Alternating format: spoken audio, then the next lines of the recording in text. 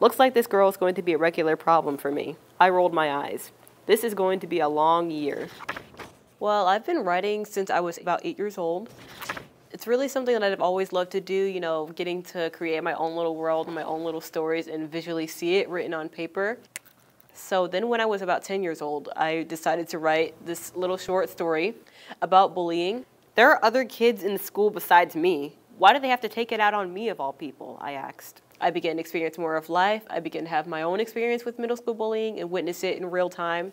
So I figured I need to be making a bigger deal about this. Yeah, well, I think you're already pushing yourself in really great ways. I ended up rewriting it actually with more realistic scenarios, and I ended up publishing it back in 2020, and I named it How I Overcame Middle School. It takes a bold person to go ahead and put their work out into the world so early in life, and I think you're a great example for other students of ours.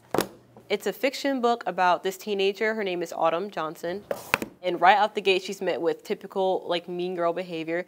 Because they see how great and how good your life is. I feel like I've experienced it. I've had some of the same stuff said to me when it came to bullying, or people would make excuses for their behavior, or people would make me feel like what was happening was my fault, and I don't think that that's the right way to handle it. I just have to keep holding on. People don't really take it seriously until people have taken their lives as a result.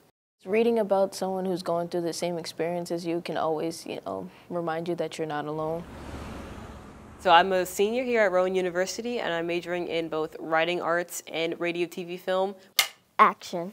Last summer, me and my friends and some of my cousins, they actually helped me make a movie trailer for my book to show to film producers. I actually filmed and produced it and screenwrote it myself, and it was great to see my story come to life.